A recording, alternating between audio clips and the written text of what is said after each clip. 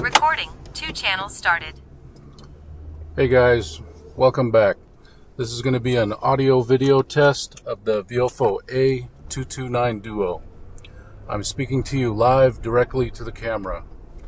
Both channels are filming at 2K at 30 frames per second, and the bit rate is set to maximum. And I have the CPL filter installed on the front camera, and there is no available CPL filter for the rear camera.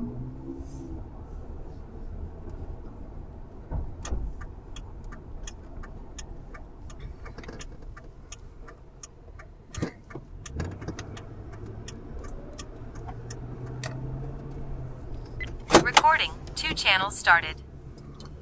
Hey guys, welcome back.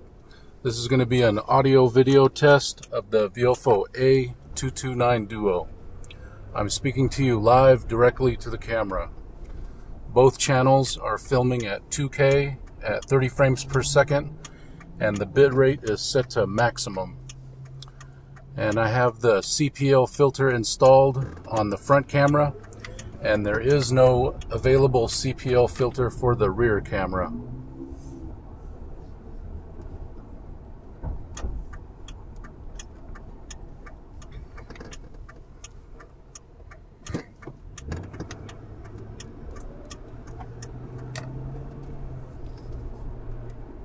Recording. 2 channels started. Hey guys, welcome back. This is going to be an audio video test of the VIOFO A229 Duo. Right now I'm speaking to you live directly to the camera. Both channels are recording at 2K at 30 frames per second, and the bit rate is set to maximum. And I have removed the CPL filter from the front camera, and there is no CPL filter available for the rear camera.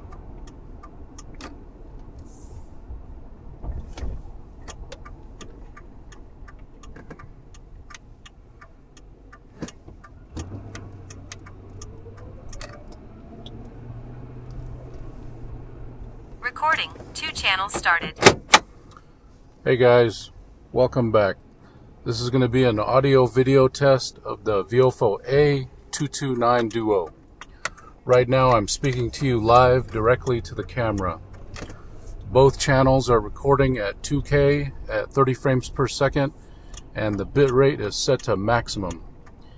And I have removed the CPL filter from the front camera, and there is no CPL filter available for the rear camera.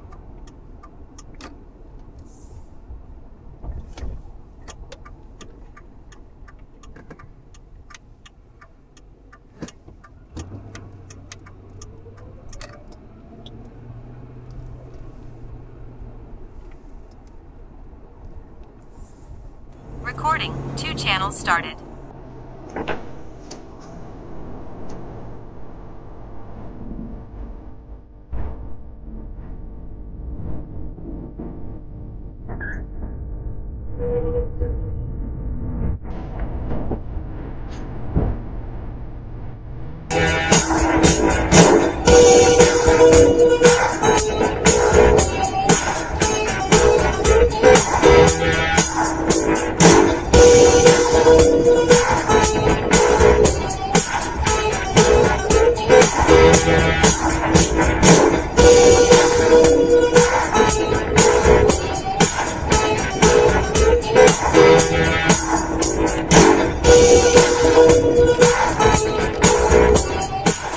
Hey guys, welcome back.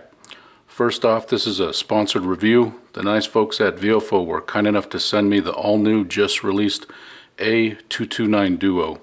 And they also sent these optional accessories like the Hardwire Kit that is required to fully enable parking mode, a CPL filter which drastically reduces windshield glare, a VIOFO brand industrial MLC memory card, and a VIOFO brand external microphone. So keep that in mind. And second, this is a collaboration with Retro Car Guy 530. Robert was also sent a pre-production test unit of the A229, and he uploaded his original review 3 months ago, and today he's publishing his 3-month update. So I recommend you stop watching my video and go watch his videos first, because I'm almost positive they're going to be a lot better than this one. So I'll put a link to his videos down below. And I have a feeling my video is going to run a little long, so I've put chapters at the bottom of your screen. So just go ahead and skip to the chapter of the information you're looking for. And I'm going to put links to everything we're going to talk about down below in the description box. Okay, so first I'd like to talk about my full quality test footage playlist, and then I want to give you a brief overview of VIOFO's dual channel history. And then I want to talk about the features and specifications, and then go over my heat testing, power consumption, memory cards, Wi-Fi transfer speeds, and parking mode, and then we'll finish it up with pros and cons and final thoughts. Okay, so the test footage that you watched at the beginning of this video, even though it was filmed at 2K at 30 frames per second, I don't have proper editing software, and so when I glue these clips together, they get mashed down to 1080p. So what that basically means is you only saw half the resolution of what this camera can really do.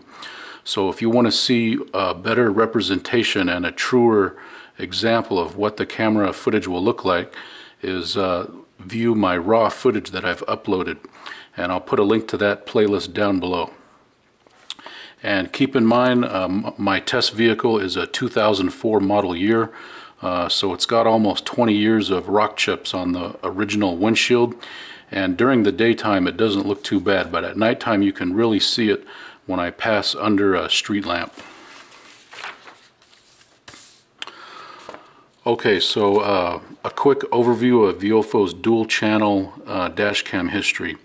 So in 2018 we got the original 129 Duo, and that was good for 1080p front and rear.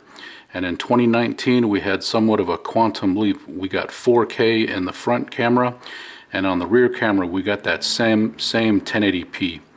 And then in 2020, the next year, we got our first high frame rate 60 frames per second camera, but they had to drop the resolution down to 2K.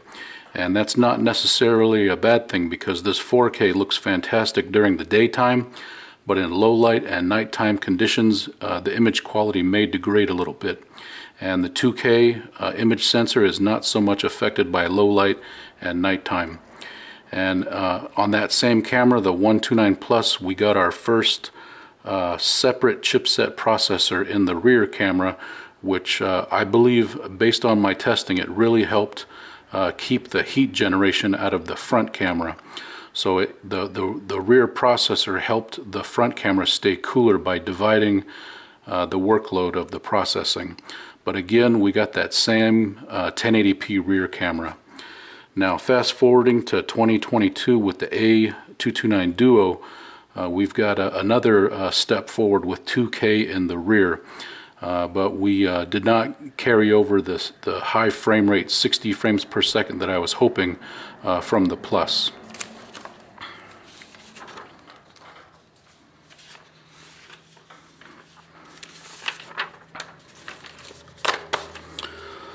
Okay, so now let's go over features and specifications of the 229.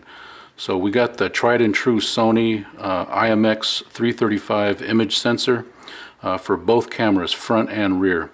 And we get the upgraded Novatek 96580 processor, which is good for 2K at 30 frames per second, in an aspect ratio of 16:9, which is standard widescreen, which is what you're watching right now.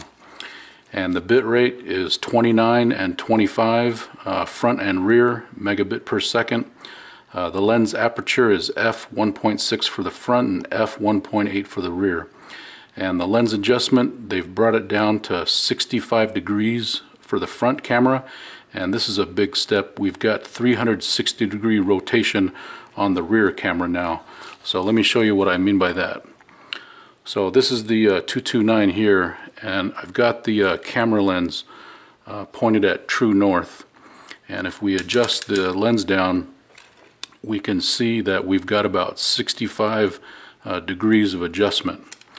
And I find that a little bit disappointing, because On the previous 129 Plus, you can see I've got the lens at 12 o'clock high north, and when I adjust it all the way down, we've got 90 degrees of adjustment, so they've reduced the adjustment a little bit. And it's always been my complaint that since this camera is going to be on the front windshield, I would really appreciate it if they would have made the adjustment so that it can show the interior of the car. And of course that's not what this camera is for, but anytime you can add functionality, it's going to add value to the camera. So hopefully the next generation they can point this, make the adjustment so we can point it towards the inside of the car. And on the rear camera, this is the previous generation 129.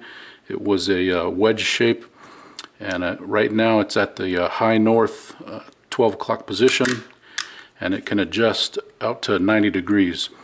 And it's mounted on a two-piece design with this on the windshield, and then you put this to mount it. And I'd like to show you the rear camera, but it's stuck on my rear window right now. But here's a photo of it. It's a one-piece design where it sticks to the window, but in turn it gives us a 360-degree rotation. So if you wanted to, you could point it towards the interior of the car. And the field of view is 140 degrees for the front, 160 degrees for the rear. The video codec is H.264, which is very nice because that means your files will play on any computer, as opposed to the H.265 that requires a more expensive, higher performance computer to watch your files. And the format is MP4. It has loop record for 1, 2, 3, 5, 10 minutes and off. The max SD card size is 256. And now we get a bigger 2.4-inch LCD screen, whereas before we had 2-inch on the 129, and this 119 Mini has the 1.5-inch screen. And we've been upgraded to 5 multicolor status LEDs. And what that means is that this is the 129 here, and we just had 3 red status LEDs for record, Wi-Fi, and microphone. And on the 229 we've been upgraded to a red power LED and a blue GPS LED, and then they've changed the color of the microphone and the Wi-Fi to blue. And the poor Mini here, it doesn't get the GPS light.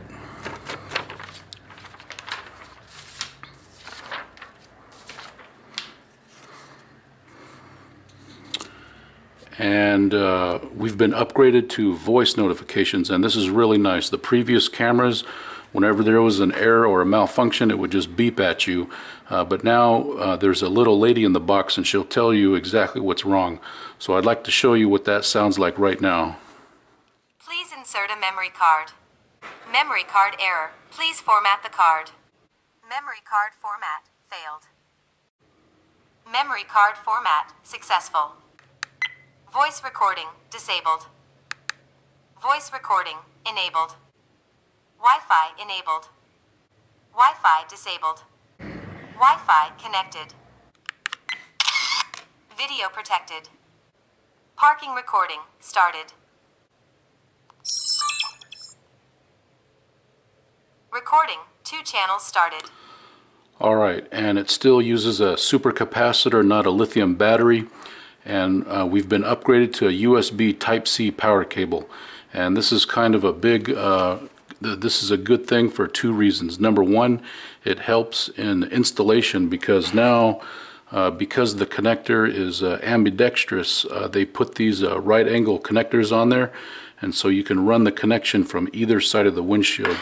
Whereas before it had a Mini, and we got this straight connector, and it increased the distance to where you could mount this from the top of your windscreen. So now you can mount the camera just a little bit higher to get it out of your point of view. And the second benefit of the Type-C USB cable is, in general, Type-C cables have the capability to run more current and power through them. And this should really help cut down on malfunctions from power starvation when people don't use the factory USB cable and they get a longer cable that is aftermarket and is of cheaper quality or thinner gauge. So that should help out with that. And we've been upgraded to the super slim coaxial cable for the rear camera, whereas before it was a much thicker USB cable, so that'll help installation. And we get the second generation enhanced Wi-Fi 2.4 gig and 5 gigahertz band, and I've tested it, and it is 4 times as fast as downloading files, and it also helps the buffering when you're watching videos on your smartphone, so there's no more buffering. And we get a new 5-pin GPS mount that can transmit coordinates, your speed, and it does date and time synchronization. And the 5th pin, now it has the capability, when used with the Hardwire Kit, it can power down the GPS module, which will further reduce power consumption, and it should increase the longevity of the GPS module because it's not constantly looking for a satellite. And the operating temperature specification is 5 degrees Fahrenheit to 149 degrees Fahrenheit. And the warranty is 1 year, and you get 6 months extra with product registration. And they've got what I consider top-tier customer service, tech support, and warranty claims. And you just head over to VIOFO.com to learn more about that. And we get 3 parking modes with this camera: buffered, motion detection, time-lapse, and low bitrate. But again, that requires the $18 Hardwire Kit. And we get a optional, it has Bluetooth for the optional Bluetooth remote. And this is nice because if you have the camera installed on your windshield and you've got your hands on the steering wheel and you can't find the emergency lock button on the camera, you can mount this little button somewhere close to your steering wheel, so you can just lift your finger off to hit the record button. And this can also come in handy is if you have a different mounting location where you're going to put the front camera on the rear window and then put the rear camera on the front window, because you can't reach the emergency lock button because it has a range of 15 feet. And another optional accessory is this external microphone, which can increase the overall audio quality. And let me show you what that looks like right now. I recorded a demo, and I'm going to use the footage from the rear camera, and I adjusted the rear camera towards the car. So let me show that to you now. Recording. 2 channels started. Hey guys, welcome back. This is going to be an audio test of the internal versus the external microphone. And I've also got the rear camera turned around to show the interior of the car. So right now I'm going to plug in the microphone and we'll see if we can hear the difference. External microphone connected. Recording. 2 channels started. Okay, I just plugged in the microphone and it gives you a nice voice notification to let you know it got connected. So hopefully, and I've got the microphone mounted to the headliner in between the 2 sun visors right up here. So hopefully we can hear the difference. So once again, this was an audio test of the internal versus the external microphone. Alright, now I want to talk about my gentle heat testing. And this does not simulate real-world parking mode scenarios performed in direct sunlight, but it's easier for me to test under controlled conditions to see how well the camera can dissipate heat and compare test data with other cameras. So I set up the camera in normal recording mode, 2K, 30 frames per second, both channels, maximum bit rate, 2925 megabit per second, front and rear. And where I live, we've been having a bit of a heat wave from July 23rd to August 23rd, where the temperatures reach over 100 degrees Fahrenheit, and that's about what it gets in my garage. And I get the cameras running in my car in the garage, and I start the camera at 6 a.m. and I let it run for 14 hours non-stop continuously until 8 p.m. And the highest temperature I recorded during these heat waves was 106 degrees Fahrenheit, and in my garage it gets to 100 degrees Fahrenheit. and the A229 front camera reached a max temperature of 146, and the rear camera reached 117 degrees, and the max operating spec is up to 149. And I measure that just with a basic infrared pyrometer. And one thing I want to mention on that is the previous 129 camera that I tested. The front camera ran at 140 degrees, so 6 degrees cooler, but the rear camera would run at 160 degrees, so that's 43 degrees hotter. So they've brought down the temperature of the rear camera and only increased the temperature of the front camera by 6 degrees, and they've only have to deal with one processor now. There's no second processor in the rear camera, so that should help with system complexity. And at the end of each day, I checked the camera throughout the day, and the camera did not shut off, it did not stop recording, and I observed no malfunctions of any kind. And at the end of the day, I pulled the SD card and I put it in my computer, and I check all the files to make sure they're present and playable. So during a month of testing in the heat, letting it run for 14 hours a day, I observed no malfunctions. Alright, now I want to talk about power consumption. So again, using the same recording settings, I measured the the 229 Duo at 385 milliamps at 12.6 volts, which is 4.8 watts. And for comparison, the 119 Mini that I've got over here is a single channel camera, and it's only 250 milliamp at 12.6 volts, which is 3.1 watts.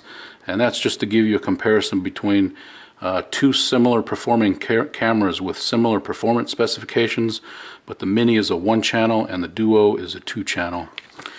And the next thing I want to know is how long the camera will run on a USB power bank like this. And I've got a power bank here, and it's rated at 20,000 milliamp hours at 3.7 volts or 74 watt hours. And the 229 Duo, it ran for 15.5 hours, and I did the same test on the Mini, and it ran for 21.5 hours. And then I tested, I verified the capacity of my USB power bank with this power tester, and you can check the capacity of your power bank, and you can also check the amperages and wattages of whatever you're running, so that's kind of nice. And so what I found is my power bank has degraded over time, and I've gone from 74 watt hours down to 70 watt hours, and it took 10 hours and 35 minutes to recharge this USB power bank. And keep in mind, these power banks are just for testing purposes. You really don't want to use a lithium ion or a lithium polymer power bank in a parking mode situation where you leave it in a hot parked car, because I think we've all seen those videos where a Samsung phone exploded and burned the car down to the ground because it got too hot. So that's why we have these dedicated dash cam battery packs that have a different chemistry. It's called lithium iron phosphate, and these are pretty much guaranteed never to explode in your car when used as a dash cam battery pack. The problem with these is they cost $400, whereas you can get a power bank for $10. And then it also does increase a little bit of system complexity because you've got it hardwired into the vehicle, but depending on your application, that might be worth it. And now let's talk about data file size and Wi-Fi transfer speeds. So I set up the camera with the same settings, and I installed the 64 gig VIOFO card, and at the max bit rate of 29 and 25 front and rear, I get 2 hours and 23 minutes of record time. And I'll let you pause the camera to see the record times on the rest of the bit rates. And using the maximum bit rate, for a 1-minute video, it generates a 226 megabyte size file for the front, and then the rear is 184 megabyte. And then I wanted to test how fast it takes to download these clips to my cell phone. And on the 2.4 gig band, it took 42 seconds, and on the super fast 5 gigahertz band, it only took 18 seconds. And I'm using a iPhone SE 2020. And for comparison, I did this same test on the previous 129 Plus, and it took over 82 seconds to download a 200 megabit file. So it's more than 4 times as fast. So that's going to be really nice for people who want to download footage to their phone to watch it. And a quick word on memory cards. VIOFO has publicly released a recommendation for their memory cards, and that's of course the VIOFO brand, the Samsung Pro Endurance, the SanDisk Max Endurance, and that is not to be confused with the SanDisk High Endurance. And I actually have a high endurance card here, or high endurance, and that's what prompted that memory card malfunction on the voice notifications. So if you're going to get this one, make sure you get the Max, not the high endurance for the 229. And they also recommend the SanDisk Extreme. And then they've got a list here of cards that they do not recommend.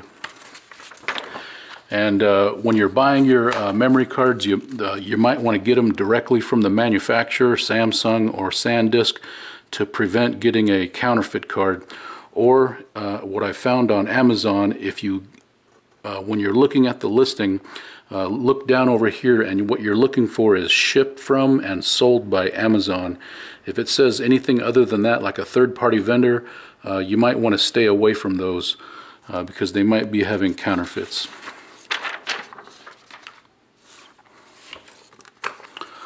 Okay, so now I want to talk about parking mode.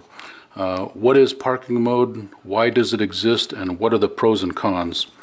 So my first two favorite things about parking mode has to do with power conservation and memory card data conservation.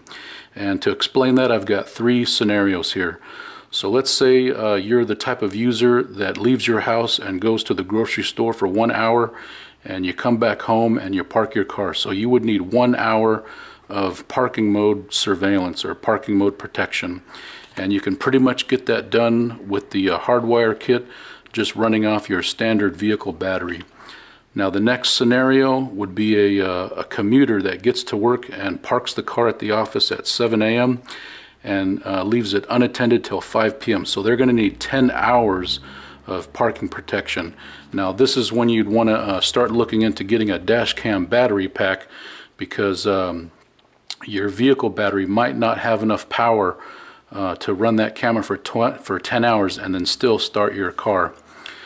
Now the next example is an extreme user that parks his car at the airport and takes a 7-day business trip or a 7-day vacation, and he's going to need 7 days worth of parking protection. So this is an example of when you'd want to start looking at a cloud camera where it can record and then send footage to the cloud. And if that's your application, VIOFO doesn't have cloud cameras. It's just not their business plan. And you're going to have to do some soul searching and head over to South Korea and check out brands like Blackview and Thinkware. And those cost a little bit more money. And my third reason I like parking mode is whenever there's an event, like a motion event where somebody walks in front of your car, or a G-Shock event where somebody physically bumps it, it's going to automatically lock those video files, and it's going to put it in a separate folder, so it's very easy to find those files. Where if you were just running the camera in normal recording mode, you would have to watch the entire footage to find the incident of what you're looking for. Now the fourth thing is kind of a con. It does increase some installation complexity.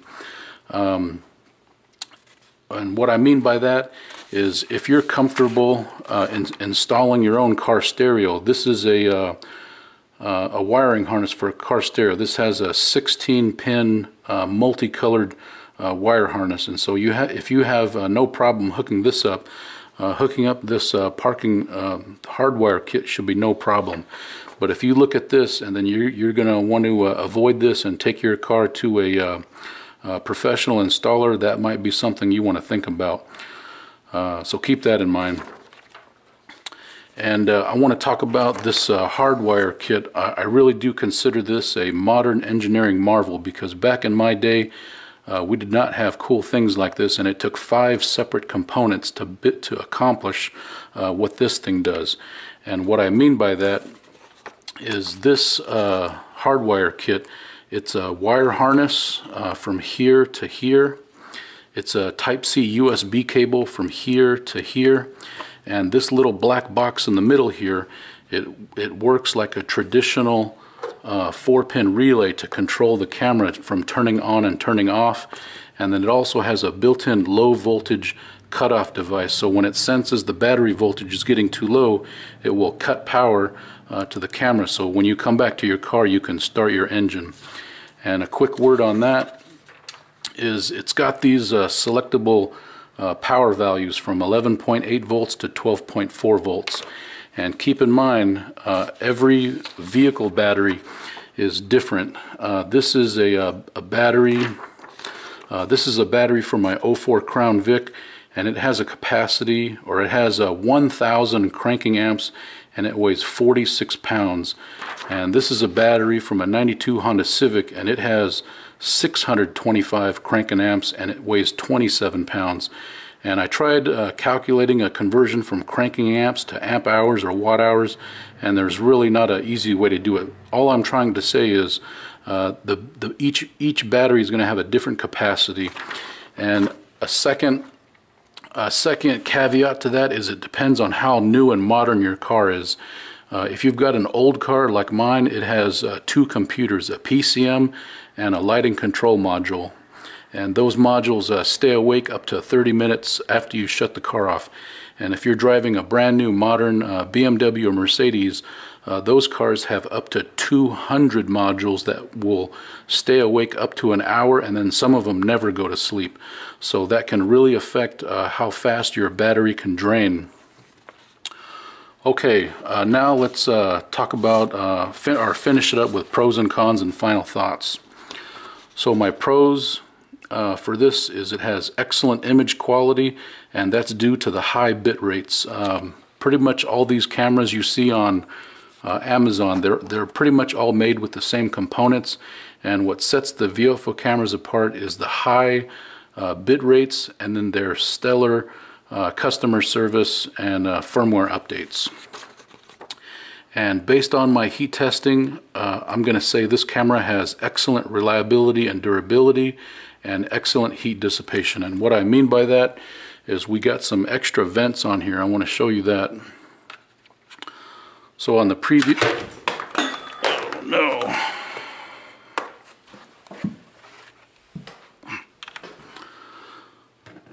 So on the previous 129, we just got this faux design here. I thought that was a vent, but that's not a vent. And on the 229, we get an actual intake vent that's going to draw cool air in here. And then on the back, we can see we got an additional exhaust vent here at the top, and then we've got that same vent right here on the bottom as the 129. And on the side, we've got the same side exhaust vent. Here's the 129, and then we've got 2 more additional side vents here. This right here is just a speaker hole for the 129. And same thing on this side. We get the same side vent here, but we got 2 more additional vents on the side right here.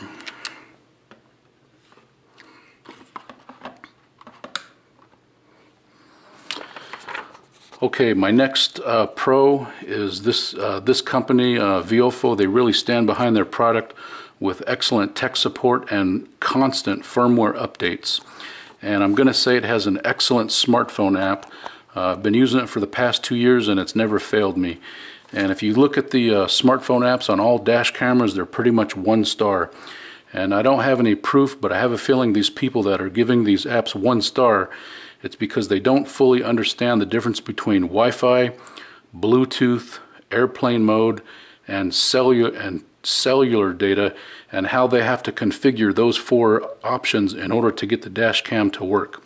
And another reason is a lot of people forget to update the firmware of the camera, and then update the app to the latest version. And my next pro is that super fast 5 gigahertz Wi-Fi, which is 4 times faster. My next pro is that USB Type-C power cable, the super slim coax cable for the rear, voice notifications, and that rear camera that has 360-degree adjustment. And that optional external microphone, it really does improve the audio. And as far as cons, I'm going to say I really enjoyed the 60 frames per second option on the previous 129, and now we just get 30.